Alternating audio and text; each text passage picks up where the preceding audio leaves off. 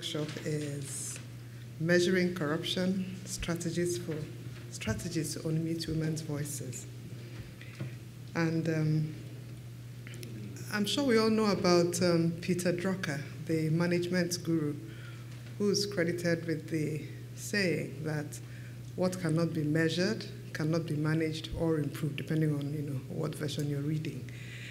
And this has generally been found to be true in performance management in relation to human resources, or generally organizational management and achievement of organizational goals.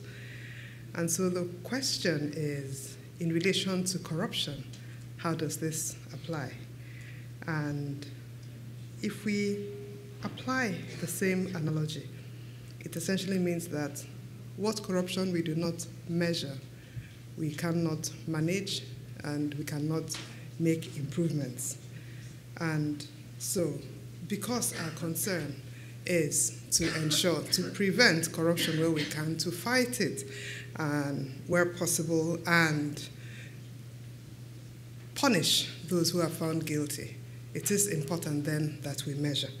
So we then go on to the question of measurement. Have we measured corruption? If we have, how effective are forms of measurement to ensure that the efforts we put in are sufficiently inclusive and broad-based and effective? Have we paid sufficient attention to the gender dimensions of corruption? How can we ensure that the voices of everyone, all the voices, are heard, and that there is real progress? So to answer these questions and throw insight on a host of issues relating to these questions and much more, we have a panel here to discuss the topic. And I'll introduce our panelists. First, my immediate left is Laura. Laura NYIRINKINDI is from Uganda, and Laura serves currently as the Africa Regional Vice President of the International Federation of Women Lawyers, FIDA. Laura has, in terms of the FIDA hierarchy, been there, done that. She used to be regional country president of FIDA Uganda, and was on the board of FIDA Uganda.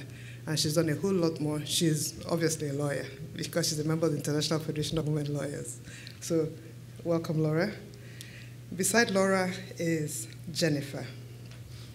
Jennifer Sarvary Bradford joined the UNODC Corruption and Economic Crime Branch in 2013 and has spearheaded the branch's work on gender and corruption ever since. And the work has culminated in a growing array of initiatives, one of which is a most important recent publication titled "The Time Is Now," addressing the gender dimensions of corruption. And she's showing us the book, the publication, and she'll also let us know how we can access both physical and e-copies in due course. So through her work as part of the Secretariat to the implementation review mechanism of the United Nations Convention Against Corruption, she has coordinated over 40 country reviews. And she represented the branch in the UNODC team during the negotiations of the Sustainable Development Goals, the SDGs.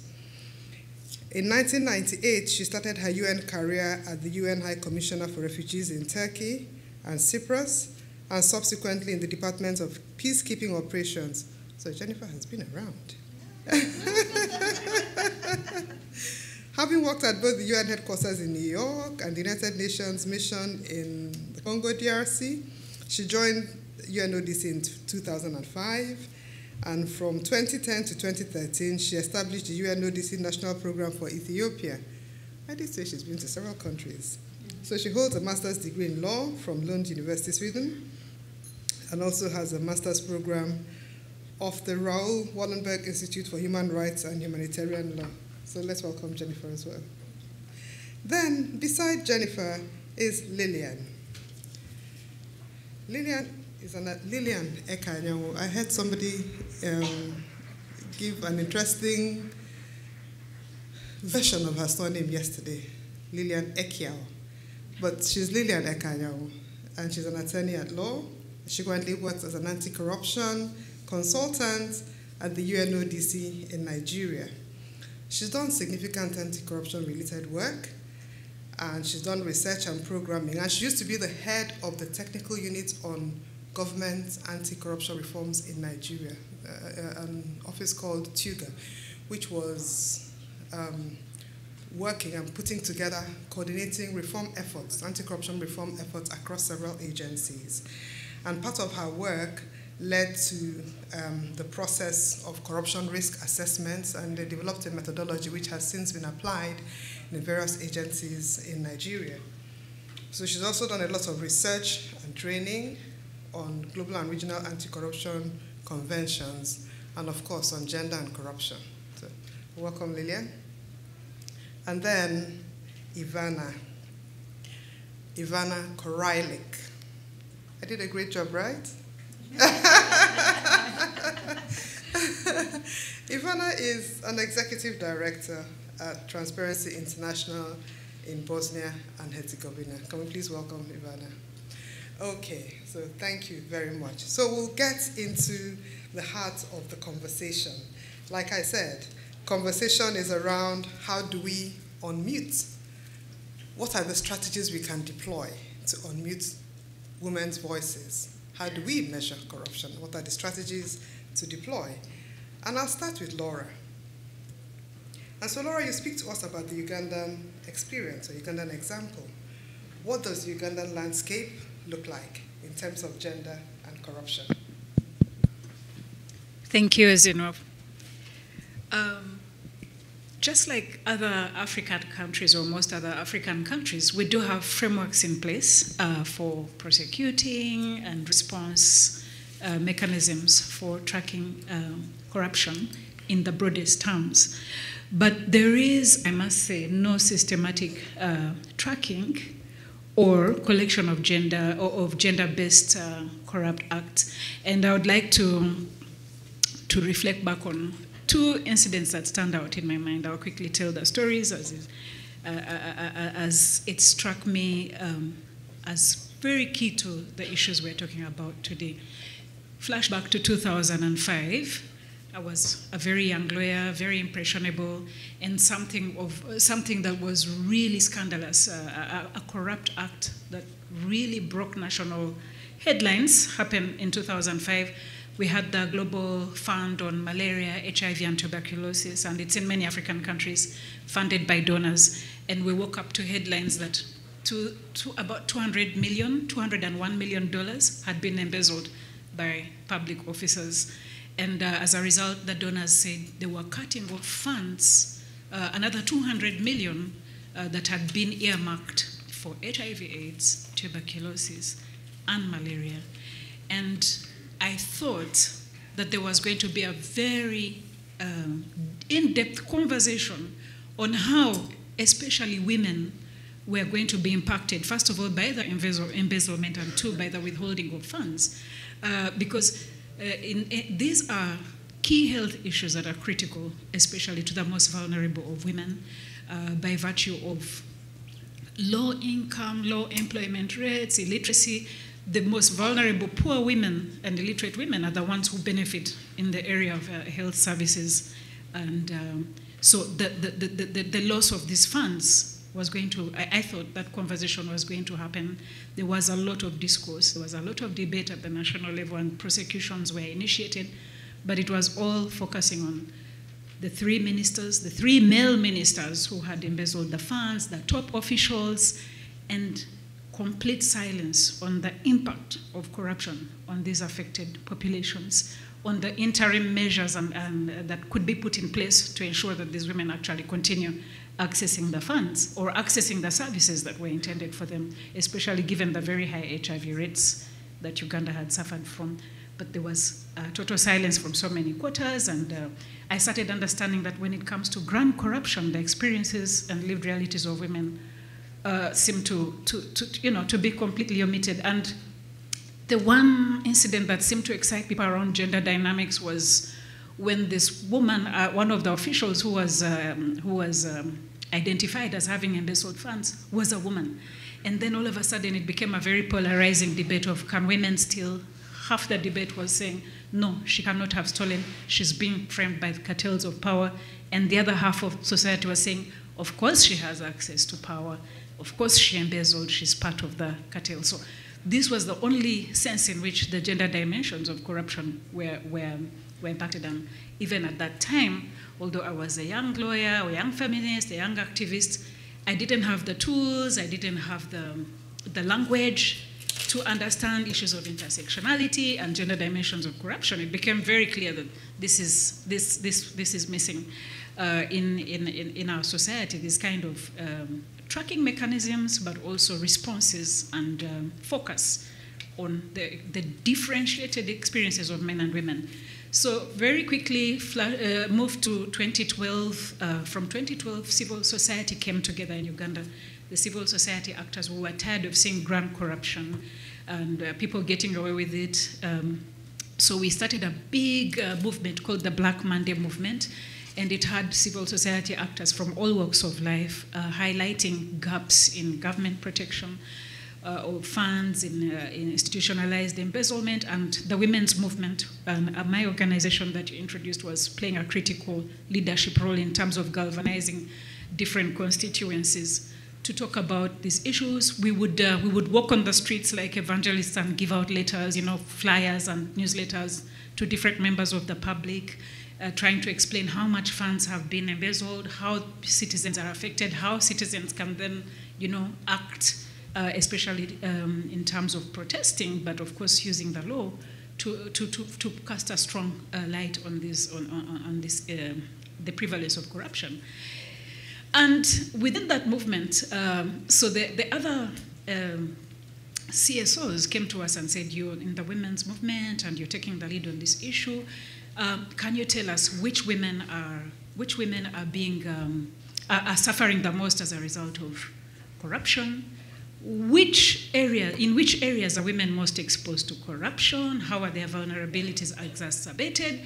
And that is when we began to understand that there is actually very little, I would say no data at the time. There was no data. We could not get access to this data. We could not give informed responses. We could not really have empirical evidence. And a few CSOs after that took up some research, but of course constrained by lack of funds. We had one CSO that subsequently did research on women's experiences in cross-border trade and the petty corruption that they're exposed to. But the other things that government did, maybe we'll talk about it later on. Thank you so much. Thank you very much, Laura. Thank you. And so Laura throws up the issue of the lack of consistent tracking of corruption, and also throws up the issue of other conversations around gender and corruption. Are women more corruptible than men? What is the propensity of women to engage, participate in corruption, and all of that? So I will invite Ivana to speak to us, because Ivana has, in the TI office in Bosnia and Herzegovina, they've done very interesting research, and some of these questions she will speak to as she speaks to us. And so Ivana, I'd ask you, given the recent publications on gender and corruption and sextortion, which your office undertook, what kind of data did you use, and what does that data show? Hi, thanks. TI Bosnia has been doing different kinds of surveys for more than 20 years related to different perceptions of corruption, the presence of corruption, forms of corruption. But we have also been providing legal assistance to citizens since 2003. Finally, an opportunity came up to try to combine all of this data to measure and review the connection and correlations between gender and corruption. First of all, because there's always a need to modify the approach towards different categories of citizens in order to be able to assist them in more meaningful ways. And I have to thank to our founder, Mr. Boris Divjak, who has actually developed the methodology for this research, which actually combines both the data on perception of corruption through public opinion survey, but also qualitative data of the cases that TI in Bosnia and Herzegovina has been working on, the cases that women and men respectively reported to our chapter, which provided a lot of valuable information on different approaches and different concerns with respect to gender, how actually, and being able to see how actually women approach the issues compared to men. We have also reviewed and collected data specifically on judicial statistics, for example, when we talk about complaints of corruption, different reports, and who actually is reporting and who are those that are reported.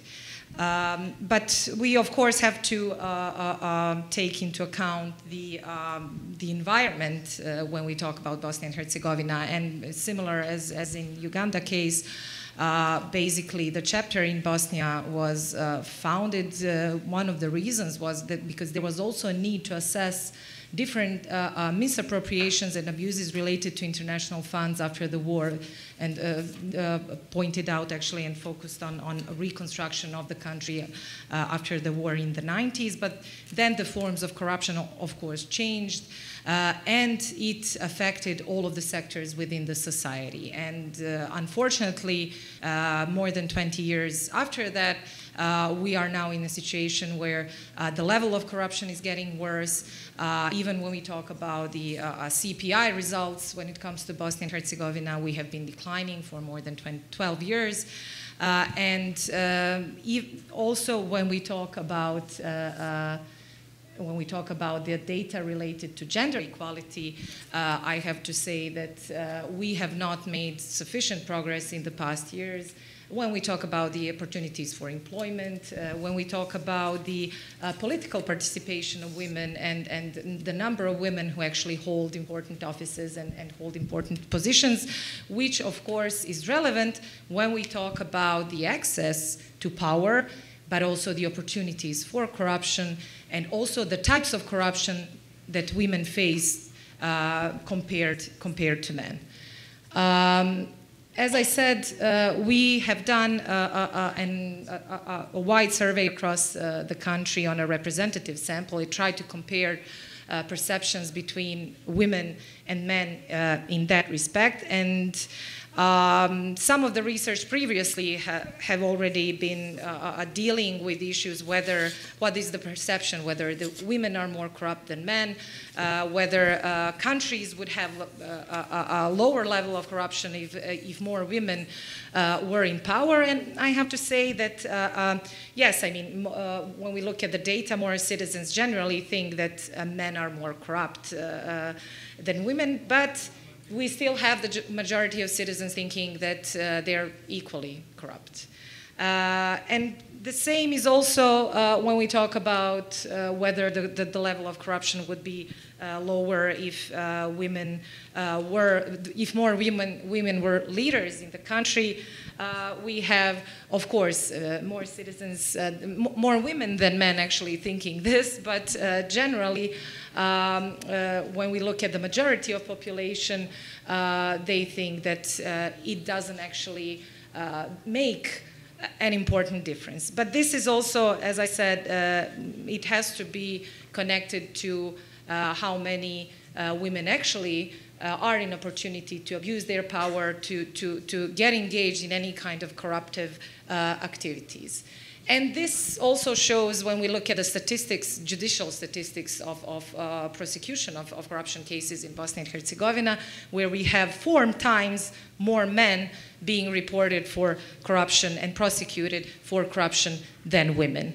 But as I said, we also have a very small percentage of women being in power and being in opportunity to abuse their power. Also, as I mentioned, the review of previous research, there has been for years hypothesis that women report pro-social sectors rather than some other sectors. And when we analyze the data from our Advocacy and Legal Advice Center and the cases that women reported, when we look at significant differences between men and women, we see that women are most likely to report cases related to education and related to health because they have more contact with these sectors and because they have more impact and directly influence the women who actually report. But this also, even when we talk about the perceptions whether they would pay bribe in the health sector and education sector, this differs a lot when we take into account the level of education of women, and which is also something that we need to always have in mind, not just to disaggregate data related to gender, but also the areas, the environment, and also the level of education, which in the case of Bosnia proved to be a very important factor in terms of the readiness of women to engage, to report corruption, or to engage in any kind of activity to fight corruption. But when we look at the other sectors, we can see that men are more likely than women to report corruption in the government, in judiciary, and other sectors. And this tells us, I think, a lot on what is perceived to be important, but also feasible by women. And across all sectors, most of the reports, of course, that are related to employment. Both when we talk about health and education, but also other sectors that both women and men report corruption. When we talk about the perception of whether they would pay a bribe, as I already mentioned, there's not much difference when it comes to that. But the reasons for paying a bribe or not paying a bribe differ between women and men. And what is, I think, very interesting is that the main difference is related to practical reasons when we talk about women. Where most of the women, and the biggest difference is that they said that they don't want to pay for for the service that they already paid for. It's not about knowledge, it's not about the fear. Sometimes it's about the practical reasons. And of course, as I said, the education plays a very important role in whether women are likely to get engaged and do something about the corruption, whether they are witness or they are a victim. And this data also, both when we talk about the perception, but also when we talk about specific cases that women reported, show that women are most likely to report if they are direct victims of corruption. While men, there is a significant difference in the percentages of men and women who are witnesses who actually approach and report cases of corruption. And this also, I think, and I will conclude with that, and later we can come back to other indicators and what the study showed, is that there is not just, when we talk about, both women and men are aware generally equally about what the corruption is, what kind of problem it presents, but whether to get engaged or not, there is a significant difference in the motivations. Women are more likely to report if they are direct victims, if they feel directly impacted, but also if they realize that they can actually do something about it and that something can happen after that. There's so many factors taken into account when we look at different perceptions and the cases that women report. It's about the means, it's about also confidences, whether I'm aware of actually what I'm doing at this moment, and we will go back to other data and also some cross-referencing between the data when we talk about specific consequences of reporting. All right. Thank you very much, Ivana.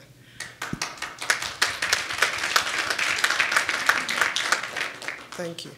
So we've gone from Uganda, where we had little or no data, and gone on to Bosnia and Herzegovina, where we have data and how it's been used.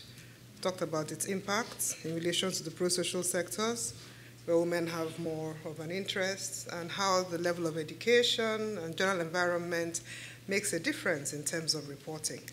So we'll go on to a study that's been conducted by the UNODC in Nigeria. And so, Lilian, I'll ask you. This study conducted by the UNODC, the Large-Scale Corruption Survey, why was it necessary to conduct a specific gender and corruption analysis? And what were the specific findings from this survey? Thank you very much, Ezinwa. The UNODC has actually conducted 2 large-scale corruption surveys in Nigeria in recent times, one in 2016 and then 2019.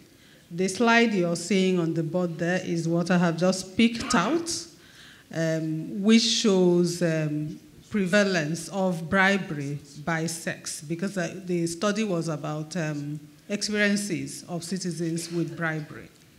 In both 2016 and 2019, it shows that women paid less bribes when in contact with public officials.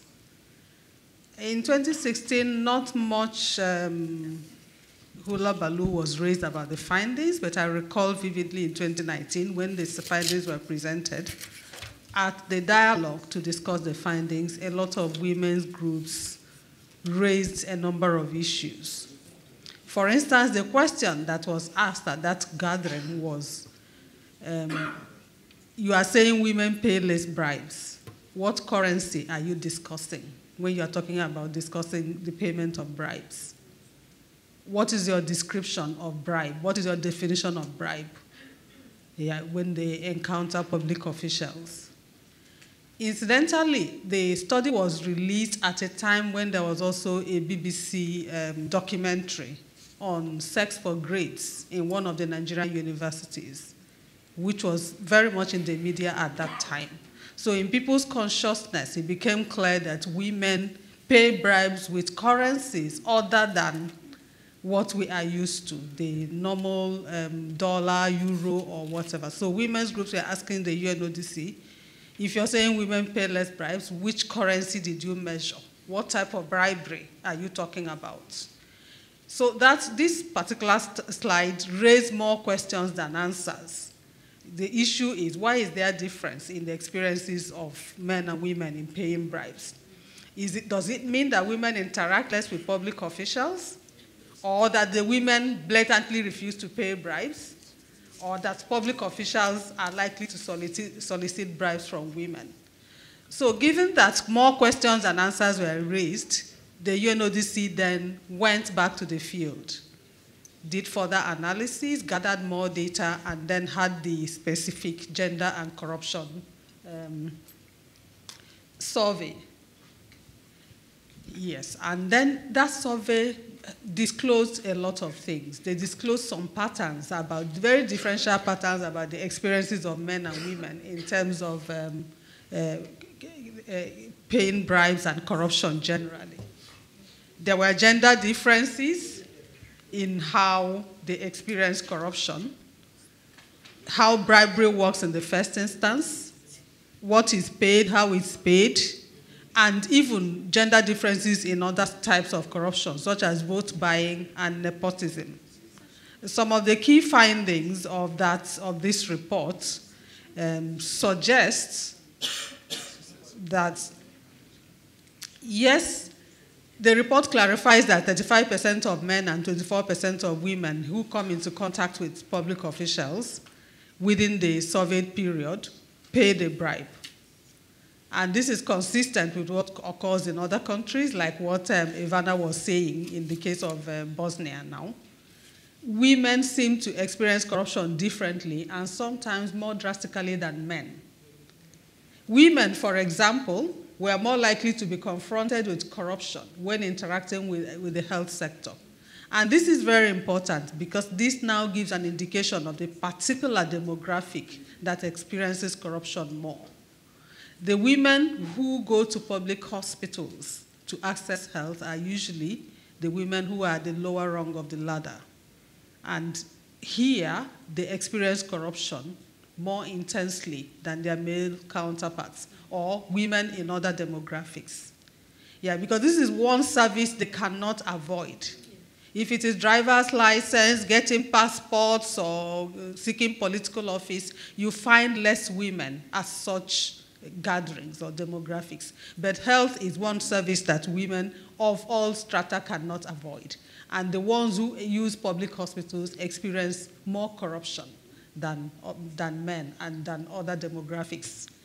Then women in particular, young women and girls, are also subjected to sextortion when they use what is called the body currency corruption to pay for services. So if you're measuring bribes or their exposure to bribes and you leave out that section completely, the data is bound to be distorted. Incidentally, when the UNODC went back to the field, 70% of respondents, including both men and women, admitted that this form of bribery exists. It's just that it wasn't being talked about. And this was one of the issues that now led to the UNODC having a specific survey on the experiences of women in relation to corruption. What is important here, what is interesting is that in the previous surveys, 2016 and 2019, there was data disaggregation. So there was a semblance of the voice of women being heard. But the problem was the kind of questions asked and what the disaggregated data was used, the kind of analysis the disaggregated data was subjected to. So that was why the UNODC carried out a specific gender and corruption survey. But it has also been argued that most surveys do not reflect the voices of women, mostly because it is expensive, even to disaggregate data. That is why you see everything lumped up together. It is even more expensive to have a separate survey. Each time you measure, then you have to have a separate survey. So that is not sustainable. The question then is, how do we have one survey that reflects the voices of everybody? Are there strategies we can deploy to make sure we capture everything under one heading? Perhaps we will talk a bit about it later. I'll stop here for now. Thank you. Thank you very much, Lilian. And so Lilian throws up the issue of the body currency corruption arising from the survey she spoke about. And when it comes to, she talked about the BBC Sex for Grades documentary. And you know, across universities in Nigeria, both before and after that BBC report was released, there are loads of instances where lecturers have been dismissed for sexual harassment against sexual harassment of female students. And interestingly, there was a 2021 study titled Sexual Harassment on Campus in relation to a Nigerian university. And 60.1% of students who participated in the study admitted that there was sexual harassment on campus. But there's also the issue of, so that's it on universities. Recently in Nigeria, a female police officer, in a video that went viral on social media, was talking about how she was being harassed by her male superior, who even threatened to shoot her because she refused his advances. But, you know, so yes, there is the issue of body currency corruption. But we'll go on to Jennifer, who's shown us the publication, The Time Is Now. And this was the UNODC's first venture into the area of gender dimensions of corruption.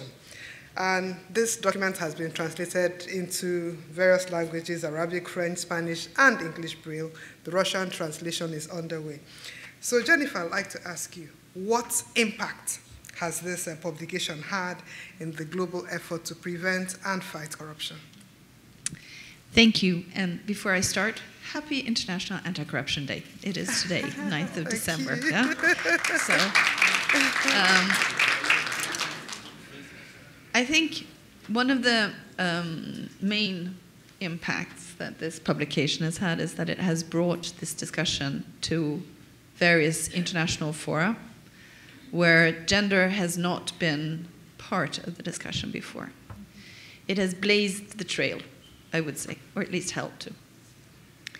I'm just going to touch on various elements of it here, and then I'm going to go into a survey that we carried out in Ghana, where we had a specific module on the gender dimensions of corruption. Recently, it was launched in July this year. Our colleague, unfortunately, our male colleague, who was going to be on this otherwise fully women panel, unfortunately could not make it, so I'm stepping in for him. So if you wish, I'm doing two presentations in one.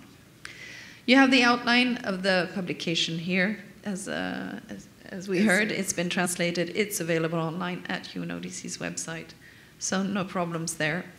What's interesting is that we, at UNODC, we try to be solution-oriented. Because citing the problem is easy. Stating that there is an issue, that we see that corruption impacts women and men differently, is fairly obvious to those of us who work in the corruption area. But what do we do about it? That's what we try to find in working with this document. One of the main findings is that, a lot of people mistake this for, is this women versus men? Who is more or less corruptible? It's not about that. We're all corruptible. I'm sorry, corruption is part of human nature.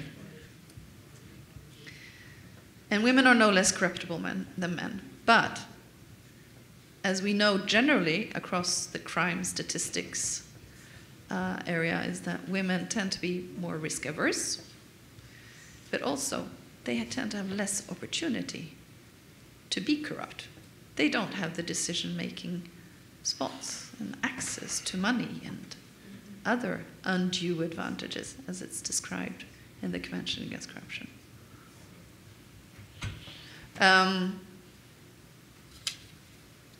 So what we have here is diversity disrupts established collusive networks, which are predominantly male, and I'll try to explain what I mean by this.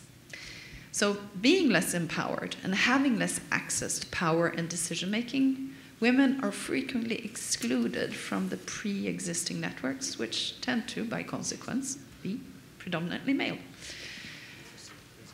And to explain this, we speak about herd behavior, group behavior, and I portray it this way. A predominantly single-sex group, because it's not necessarily only men, it can also be only women. Women are not just victims, women are also perpetrators. A predominantly single-sex group that caters to its own members and their success, mostly at the cost of excluding others. And depending on how deep-seated the group's social norms are, by not being represented in the group, women then will not only end up being left outside, but they will also be actively excluded. So in the end, this type of herd behavior creates an environment that facilitates and is conducive to collusion and corruption.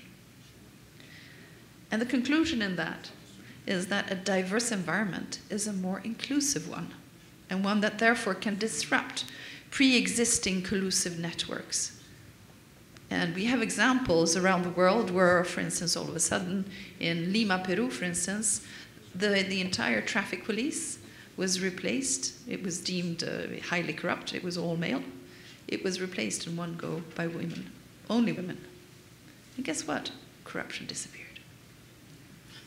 So there was, at the big turn of the millennium, there was this thought, women are the magic trick. We add women and then corruption disappears. It's not that simple. It's more related to the fact that a sudden increase in women in a particularly corrupt environment also holds corruption. This table is available in the publication. I'm not going to go into it any further in the interest of time. So, what do we know in the public and in the private sector? We know that, as it says, gender equality and anti-corruption policies can be mutually reinforcing. Again, think of the mixed work environment anywhere, and it will have an impact because, and we don't necessarily always understand why, having a mixed environment and a diverse environment is less corrupt.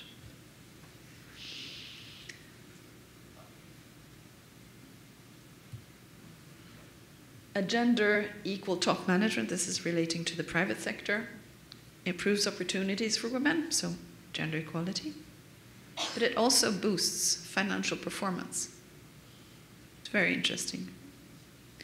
And here I have a few quotes that I use that I think can really highlight what I'm talking about. There's data from the S&P Composite 1500 Index, and this is from 2015. I have a slight update later, but because we're in America, there are more CEOs of large US companies who are named David at 4.5% than there are CEOs who are women at 4.1%. And the twist is that David isn't even the most common first name among CSOs. That would be John at 5.3%. Now, January 2022, the S&P 500 lists, women currently hold 31 or 6.2% of CEO positions. So there's a slight increase. But increase in women CEOs increases profit. So, it seems like such a no-brainer. Why are we hesitating? What are we waiting for? Again, go back to what I was talking about earlier. Collusive networks, environments, people cater to them. People of their own liking, of the same people. Women, we stick together. Men, we stick together. I trust her because she's a woman, and so on. There's more needed.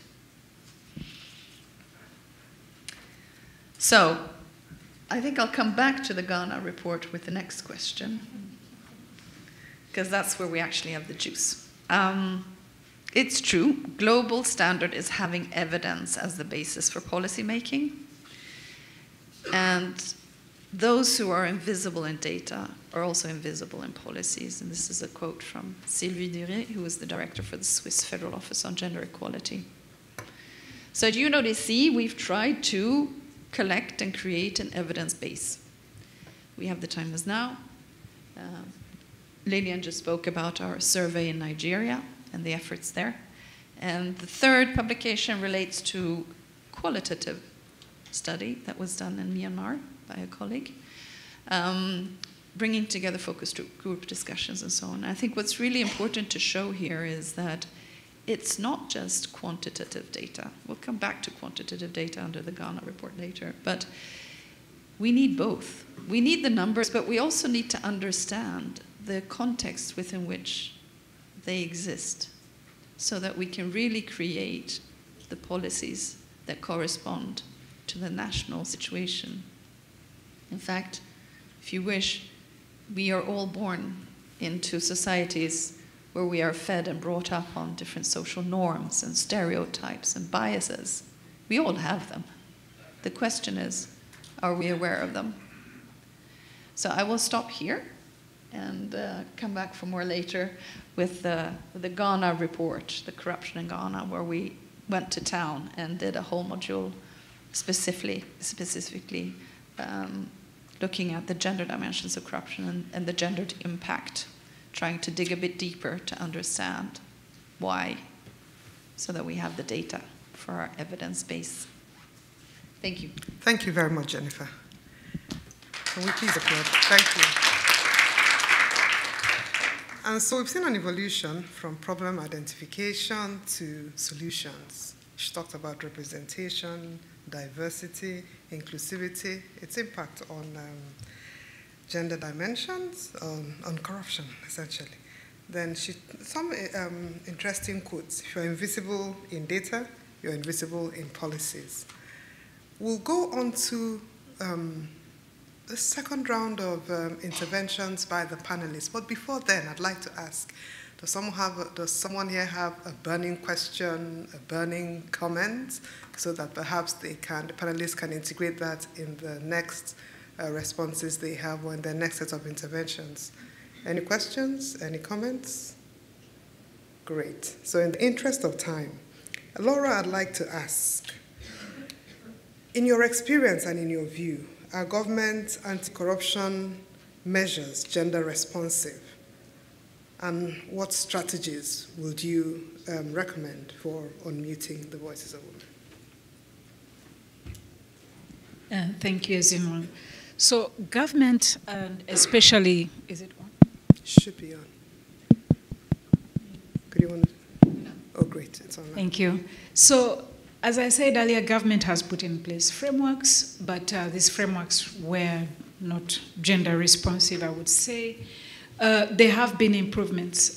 From 2007, the Inspectorate of Government, which is charged with the anti-corruption mandate, and it's also the National Ombudsman, put in place a data tracking mechanism for corruption with a view to developing appropriate prevention and response mechanisms. Now, the challenge was that they relied on 71 indicators drawn from secondary data. They didn't rely on real-time surveys or opinion polls or, some kind of empirical evidence to develop these indicators. So they were mostly drawn from the Mo Ibrahim Index, that's very pertinent to Africa as a governance framework. They looked at the World Bank indicators, Transparency International Barometer, and out of these extracted 71 indicators to track. And these indicators were largely, by default, gender neutral in terms of sex disaggregated data, but also gender indices, that could give the kind of analysis and information that would cast a stronger light on the gender dimensions of corruption. So it was not very successful in terms of shedding more light on some of these issues for us. And then in 2014, there was a conscious decision by the Inspectorate of Government to narrow down to 18 indicators that they were monitoring. And these indicators were also being tracked from the point of view of national baseline governance surveys that had been conducted within the same year. And these surveys were conducted based on equal numbers of men and women and focus group discussions. So again, the perspectives of women and men were filtering into the responses. So from that point, after 2014, we see surveys that are more responsive in terms of what are the gender dimensions, how do men and women experience corruption, but in a few select areas. And although there was sex disaggregated data and some perceptions that were sought, the analysis though falls back on gender neutral analysis. And in 2021 December, the Inspectorate of Government carried out a very important study on the costs and extent of corruption in the education sector. And again, we hear the word sextortion. It was very interesting to hear a government agency in a government report using that term. Was found to be prevalent, especially in tertiary institutions. Very important point, because now you're beginning to drill down on where could the gaps in protection of women or experiences of women be captured. Gender neutral analysis. I tried to even use a word search to see, I put in the word girl, woman, man, female, male, nothing. It's gender neutral analysis. So again, really lost opportunities for gender responsive tracking. And so, Ezinwa, in closing, I would say that I think that I've heard the Inspectorate of Government as recently as last week talk about the need to adopt a whole of society approach. And I guess the questions then remain, what does that mean What does that mean in reality in the fight against corruption and in tracking corruption? What does that mean for men? What does that mean for women? If we're unequal, if we're different, what does that mean in reality? What in highly patriarchal structured communities, what does that mean? Who gets to participate? If we're talking about women casting a stronger light on women's experiences and the impact of corruption, which women are we talking about? Are we talking about that woman who had access to power, who committed an act of corruption? Are we talking about corruption in the grand corruption settings, in formal offices, white-collar jobs, or are we talking about the corruption in the petty corruption in the trade sectors, at the point of service delivery that LILIAN is talking about, at the hospitals? Where is this focus going to be? These are very critical questions for us. And the need to measure corruption in sectors where women are predominantly affected and impacted is, I think, where we as civil society will now give stronger attention and emphasis going forward. Thank you. Thank you very much, Laura. So Ivana, please speak to us about the specific challenges women face in relation to reporting either sexual corruption or other forms of corruption, and also tell us what can be done to ensure protection and a conducive environment for women as they engage to protect their rights. Thank you. Is this working? Mic, please. Okay, go ahead. Thank you. If we can just go back to the presentation, I think it will be easier to go through some of the most important questions that you raised. Yep. We already talked about specific motivations for women when it comes to reporting corruption, and something that maybe I didn't mention earlier was related to... Sorry, Ivana, just a minute. If you could go back to the first set of slides. Thank you. So go ahead, Ivana. Something that maybe wasn't mentioned earlier related to the motivations and different challenges when it comes to women engaging and reporting corruption. I already mentioned that education and how important it is in terms of whether women will engage, and our cases within our legal advice center show that when we look at the profiles of citizens who report corruption, and when we look at women specifically, they are usually more educated, more emancipated, and younger women.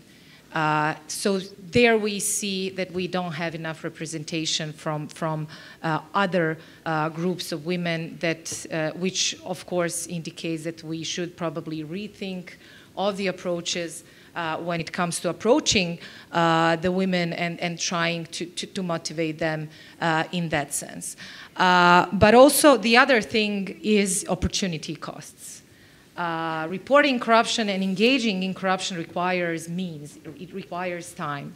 And also when we look at the difference between women who are educated or emancipated in different sense, and compare it to more traditional women who depend on and are put into these roles of submissive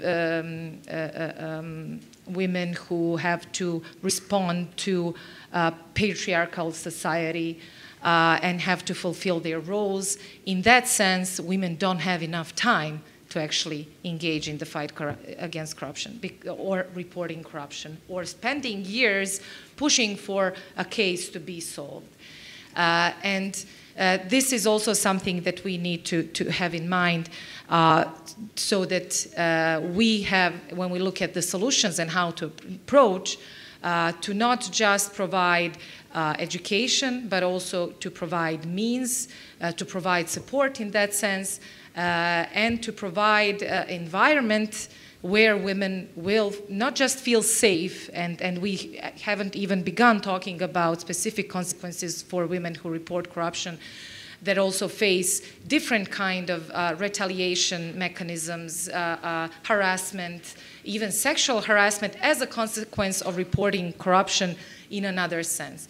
But not just so we shouldn't just talk about providing safe environment, but also providing tools, but the tools that will be adapted to the women's needs.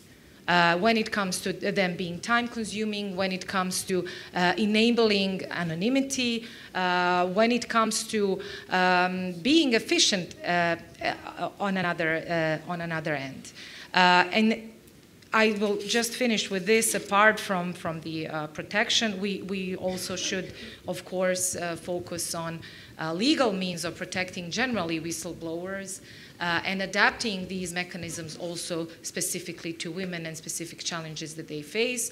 That's why, as a result of the study that we did, the first kind of point of focus that we were discussing is working directly with women's organizations who provide different types of assistance to women, legal assistance, psychological counseling, etc. So they can equip them better in terms of how to engage, how to report corruption, how to basically have the best possible tools.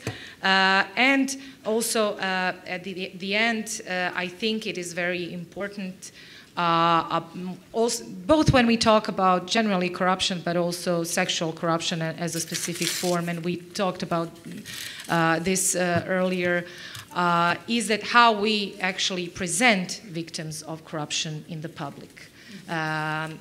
And that's why it's really important to work not just with other civil society organizations, but also with the media who report on these issues, because we see too many of the examples of secondary victimization, that women who basically report either corruption or sexual harassment or any other crime, they have to go through secondary victimization and being targeted more than men in that sense. And we just not see it with regular women, we also see it with high-profile women who are activists, who are visible in the public, who are journalists, who are researchers, etc., who, when we compare the types of retaliations against these women, they are more likely to be harassed in terms of personal discreditation compared to men. Thank you very much, Ivana. And so we go on to you, Lilian.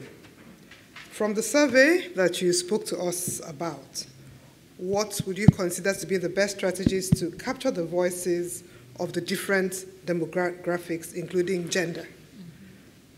Yeah, thank you very much. There are two issues here. First of all, to get in the voices of the different demographics, and then secondly, what to do with those voices, because the two are related. If you get their voices and you don't use it for programming or use it for something visible that can be seen, it will be more difficult for them to be forthcoming. First of all, to get in the voices, you need to put on a gender lens and find the women where they frequent. Like we have talked about the health sector. There are other sectors where women can't but go. So if you're polling, if you're scoping, if you're surveying, pay a lot of attention to those places where you're likely to find them. And then the nature of the questions you ask. If it's something quite personal, or they are afraid of victimization, either in terms of sanctions or shaming, you need to take cognizance of the cultural context in the way you frame the questions. If you ask a woman, have you ever had to submit to sexual favors to get something, you're not likely to get any response, even if she has. But if you put it in the third person, do you know of people who have had this experience, you're likely to get an answer, even if she's talking about herself. That's just one example.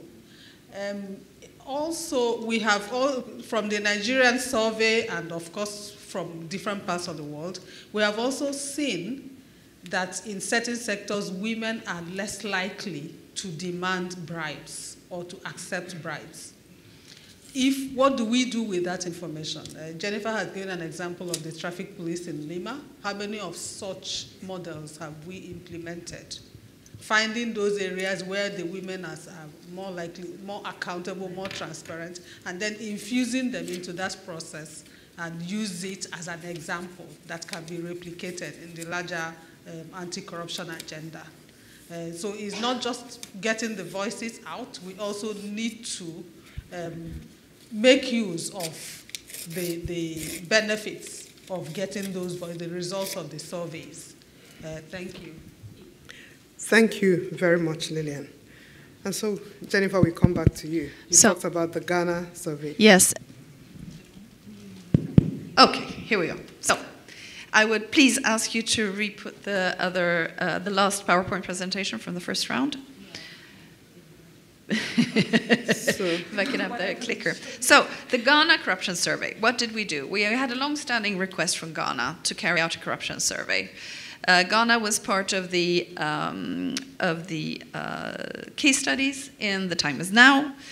Ghana is one of the few countries that has a national anti-corruption action plan that states already several years ago that the differentiated impact of corruption needs to be further addressed and studied. So we went to town. We thought, this is it. With kind support from the German Ministry for Development Cooperation, BMZ. We had funding, and we supported the data collection element of the Ghana corruption survey. What did the survey find? A lot of what we'd already heard. It confirms, you know, low reporting rate, mostly because it's not worthwhile, or it's just how things are done. In total, 3% of corruption and bribery is reported in Ghana, according to the survey. 15,000 persons, by the way, across the entire country, all districts. Why is it important to have data? Because every country is different. And on the left-hand side on the slide, you can see several countries, gender disaggregated data, and so on. It doesn't really matter what the countries are. What it shows is that there is a huge difference between countries. And you need to understand what the landscape is if you are going to start drafting policies to address these differences. In Ghana, as you can see on the right-hand side, the share of male public officials who solicit to take bribes was twice that of women, except in one sector, in the health sector. There, women, actually female public officials, were more likely to request bribes.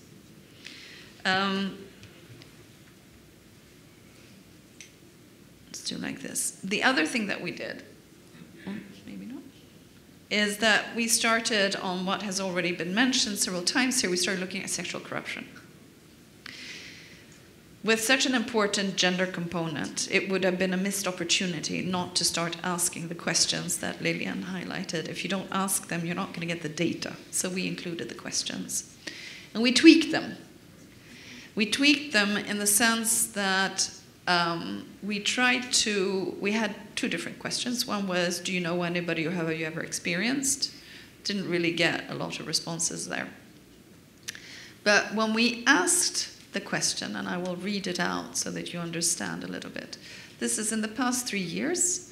Did it happen to you, so personal, first-hand experience, that a teacher, master, lecturer, professor, health worker, other public official who may have been your supervisor or colleague, if you work in the public sector, made you understand that unless you provide sexual favors, you won't get, for instance, a job, promotion, pass an exam, get medical treatment, or any other public service. And it also included the prevalence estimates where they had answered yes to, have you ever been asked for sexual favors and refused? And what is really important here is this refused part. The refused itself meant that people were given cover to come forward. In general, in Ghana, people didn't hesitate to talk to friends, family, and even to the surveyors about their bribery experiences, except when it came to sexual corruption. There, 50%, both men and women, said that they found it very difficult to discuss this and just wouldn't. So to have this data at all is very important. Number one, it exists. Number two, it's not just women, it's men also. And this is one area of sexual corruption where I think, we too frequently bypass and think, in particular, Laura's talking about patriarchal societies and so on, it's a woman's issue. Oh. In French, they even have an expression, it's the promotion canapé. You get your promotion via going on the sofa. You know? It's there, but we need the data to raise the discussion, to put it in front of the public officials. Last slide, which I think was personally, fascinating. Percentage of men and women who think that providing sexual favors for public services is acceptable. The yellow is always acceptable. The green is usually acceptable. Sometimes or never is blue and red. Which means that 8% of men and women think, again, why don't you report corruption? Because that's the way it is. And why would I report it? Nothing will be done anyway. So I think, this is something that's really interesting. Where do we go from here? Of course, next step is then to conduct a qualitative survey to understand, to contextualize these responses and understand the environment within which these women and men live. That's coming up next for Ghana, for sure. It's really about, from UNODC's perspective, moving from theory to practice. This module will hopefully be replicated in the next corruption survey coming up in Nigeria. And I think,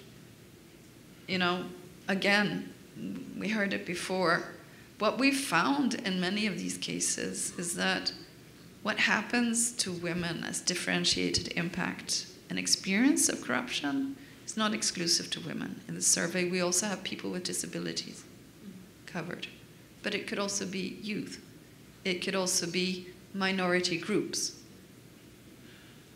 ethnic groups, and so on. So we need to understand the corruption landscape better in order to address and fight it. I will end with another quote, because I love my quotes. And I will say that tomorrow is International Human Rights Day. And Mary Lawler, who is the UN Special Rapporteur on Human Rights Defenders, said this last year. We know that environmental human rights defenders exposing corruption and mega business projects are often at real risk of physical attack. And that women human rights defenders working against corruption are attacked not only for what they do, but for who they are. Thank you. Thank you. Thank you very much, panelists. Great job. And so we come back to you, the listening audience. And does anybody have any questions? Does anybody have any comments? What strategies would you suggest? What do you need clarity about? What strategies would you suggest to unmute the voices of women? Okay, so there's a mic there. Please tell us your name. Hi, Ana Linda Solano. Thank you for a wonderful panel. I have a comment question. Jennifer, you mentioned whenever there's no data, it's like the problem doesn't exist. And you said, use the word invisible. I have followed for a very long time this woman, Caroline Criado Perez.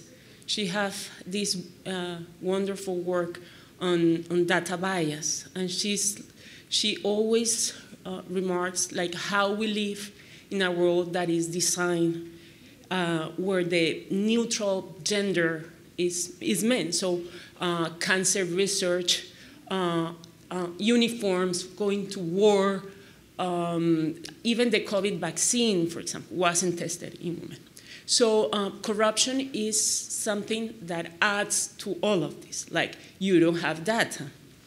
And I remember some other friends that work in this area, and they're like, how we don't enter the data trap, Like we need that, that's for sure.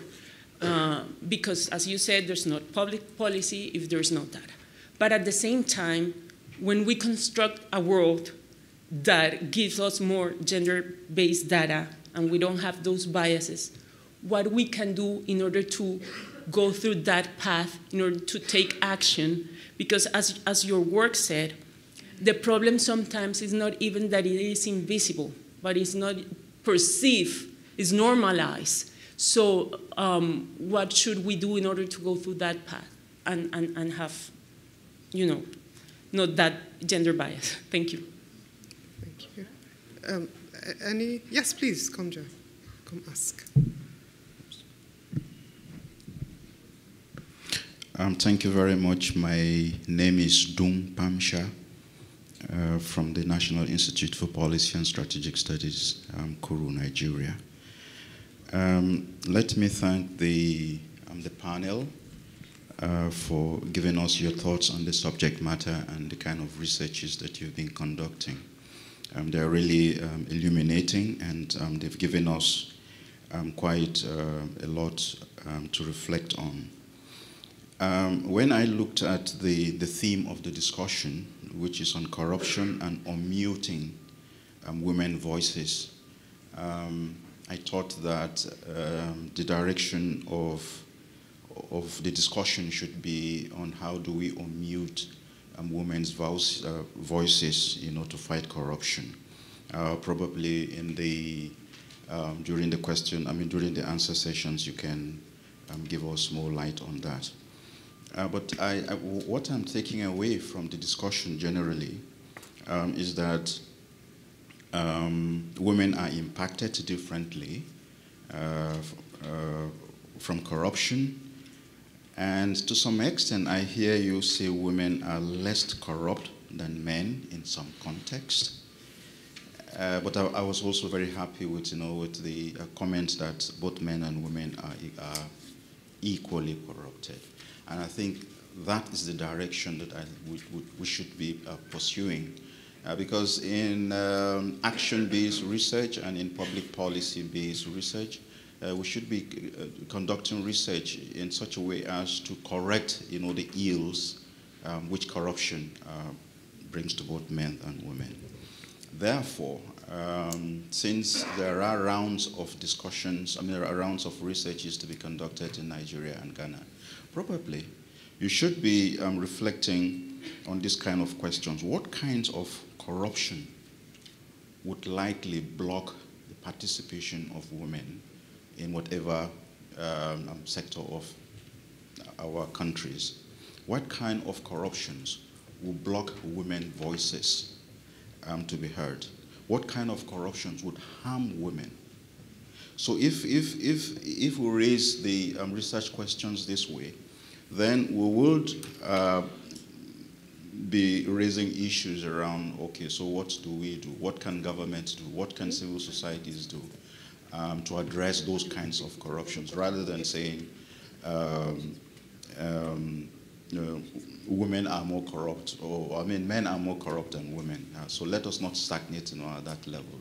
Let's have discussions around this. This is my suggestion. Thank you very much. Thank you. Are there any further questions? Okay, so ladies first.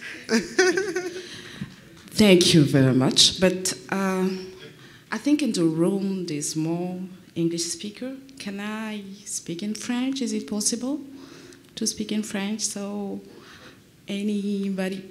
Thank you. Merci beaucoup.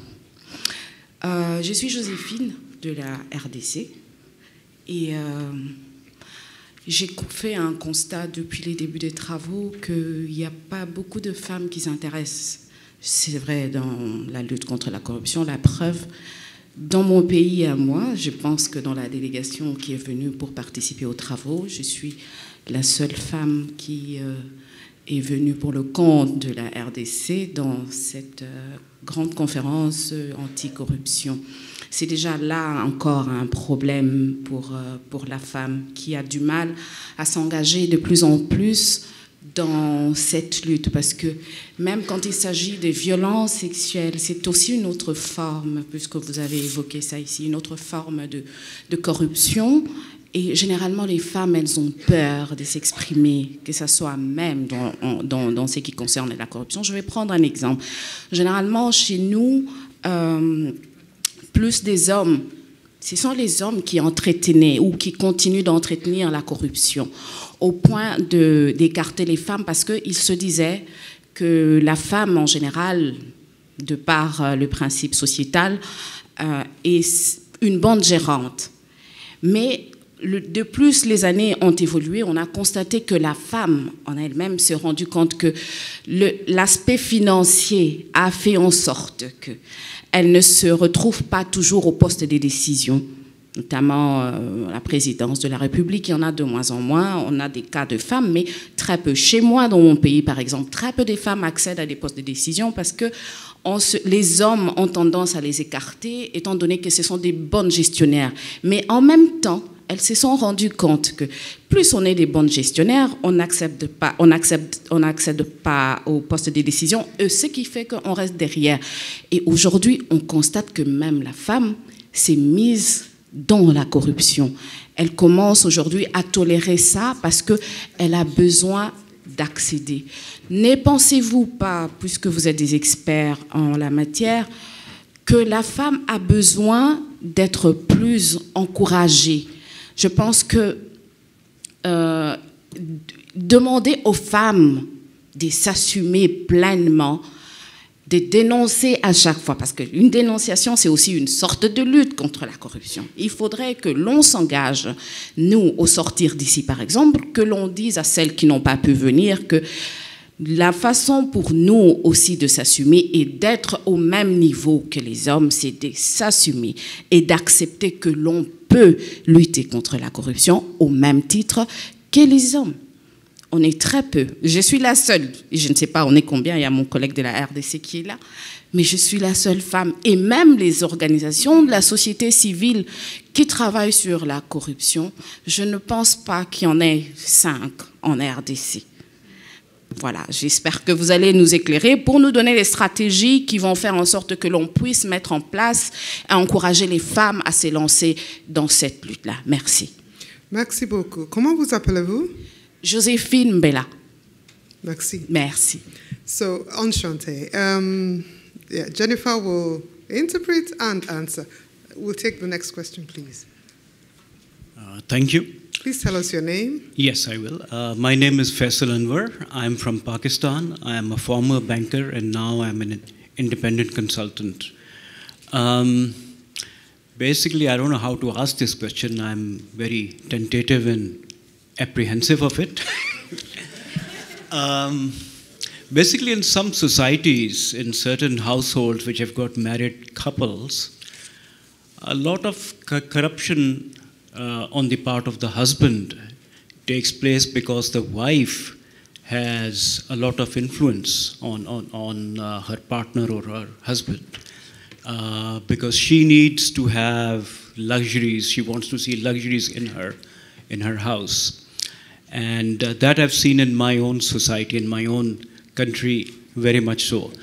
So I just wanted to know, out of curiosity, if this phenomenon has been ever studied by any organization, what have been the findings? And I'm sure that if such is the case, women can actually play a very important role in stopping corruption by the males. Thank you very much.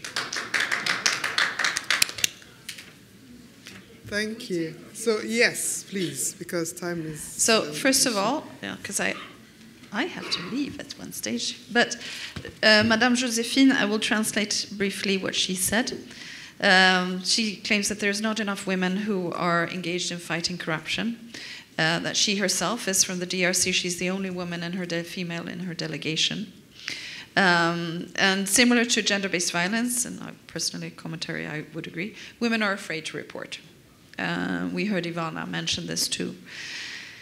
Men keep women out of the network, and therefore women have less access to decision-making positions, but she claims also that women are now starting to understand that because they are being more integrous, working with greater integrity, they're losing out on opportunities. So now women are actually starting to engage in corruption in view of being able to access these higher positions.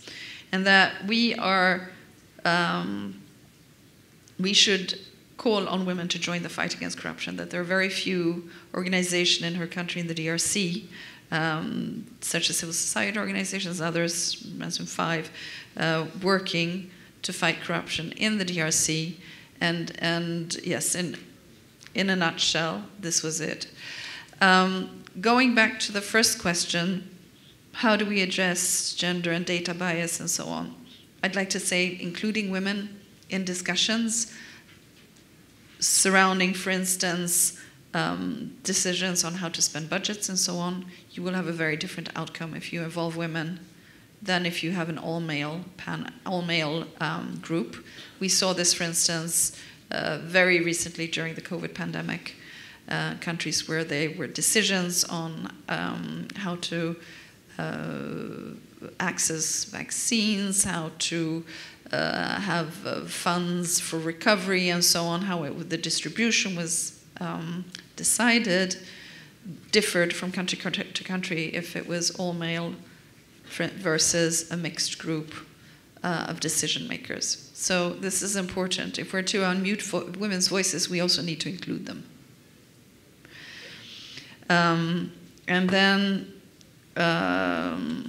because it is true, they're women or men, just don't have access. I'm gonna stop here, although I must say that the last question that came up, it's not the first time I hear it from a different continent. Colleagues. Which one's working? Okay. I really like the question related to what kind of corruption would mute women's voices, and basically what forms of corruption are actually influencing the participation of women. I talked earlier about the percentage or access to employment on behalf of women. At the same time, most of the the cases of corruption, one of the most prevalent forms of corruption that women face is corruption during the employment procedure. It's either through bribe, it's either through connections, or at the end through sextortion, which most often actually shows up in the education sector when it comes to relations with students, and we already heard some examples of that, but also when it comes to employment. But there is another form of corruption which is more connected to political corruption, to the way the political systems are organized, whether the elections are free, what we have when it comes to regulations on participation of women in the elections, what is the level of internal political party democracy, whether it enables women to participate enough, and also basically these whole political cultures that even when there are the best regulations in place, prevent women from actually participate in a really meaningful way. They will put them on the voters' lists as candidates to fulfill the criteria set by the election legislation, but at the end they will not be given true positions of power. And this is all also connected to other forms of corruption and democratic systems that we already heard a lot during the past couple of days of the conference. And I would agree that, I will just finish with that, there's no, and I think that the data shows in terms of propensity to bribe and to corruption, there is no difference in terms of who is more corrupt, men or women. It's about the access, it's about the opportunity, and I would be happy for women to have more opportunity actually to be corrupt. Just to respond to the question about unmuting women's voices to fight corruption, I just want to say that the data from the survey in Nigeria gave reasons why women are reluctant to report incidences of corruption. And if those reasons are addressed and removed, I'm sure a lot of women who experience corruption will come forward with reporting, which is also a way of fighting corruption. And just to say that as we are thinking what is happening in the various countries, we should also think global in terms of using forums like the UNCAC process to also get to the roots of the issues around gender and corruption. I know that's the discussion for another day, but that process should actually be made more gender accessible so that data can be collected at the country level. Thank you. Okay. So let's have Laura speak to the question about how the women push their men into corruption. Well, I don't even have the answers, but like Jennifer, I've had this question before, and it's beyond even women. Society. I know in my country, when you attain a certain position in government, even your own community expects you to be corrupt.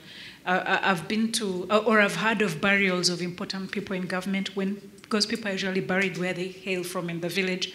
And then people say, did you see the house that he used to live in? It was tiny, you know, like this. What was this man thinking the entire time he was in government? But back to this gender dynamic, I think that masculinity and femininity, they are all social constructs. And men and women buy into these social constructions. And what you're describing, I would call it part of toxic masculinity that both women and men feed into.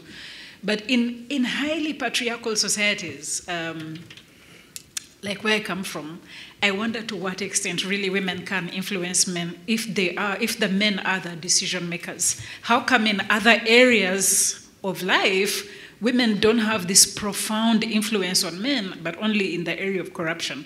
So there's really need to look at also some of these arguments from a gender perspective and interrogate them further. Final thoughts, Laura. Final thoughts. Final thoughts.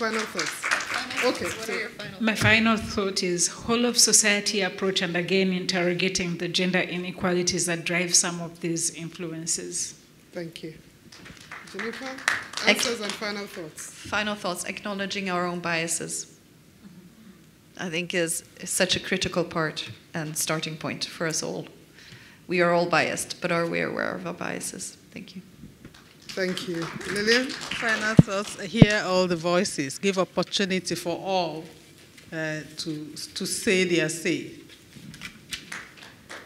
Yeah, I think I ended up the last time with the final thoughts. So yeah. All right. Thank you very much. Thank you, everyone. I think it's been a most interesting session, and I thank you for your participation and for just making it really interesting. My name is Ezinwa Okoroafor. I'm an officer of the International Federation of Women Lawyers, FIDA. Thank you, and have a wonderful rest of the conference. Thank you.